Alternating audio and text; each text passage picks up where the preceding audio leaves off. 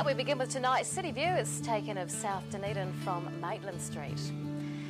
Around the city at 3 o'clock today, 11 degrees for the central city, 12 for both the Gardens and the Taieri. To the situation, and the cold southerly airflow is easing as an anticyclone in the Tasman Sea moves on to the South Island. Bit of a fizz of that cold front. Well, around the region for tomorrow, we're looking for a fine day everywhere, highs of between 12 and 14 degrees. In Dunedin tonight, some cloud about, but that'll clear during the night. We're expecting a low of 6. There might be a frost or two in particularly sheltered places. Mostly fine and sunny weather tomorrow with a high of 13, and fine and sunny on Saturday with 14 degrees. On to tidal and fishing information. High tide tomorrow morning is at 20 past 11. Low tide follows at 5 to 6. And there's no improvement to fishing conditions tomorrow.